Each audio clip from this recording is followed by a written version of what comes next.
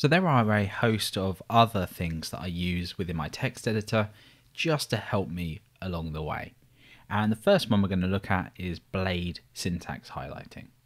Now, if you don't work with Laravel, this probably won't be of any use for you, but it's good to have it just in case you ever do and you forget that this kind of package exists. So the first thing I'm going to do is just create a new file in here. And I'm just going to call this index.blade.php. So within Blade, we have things like outputting data.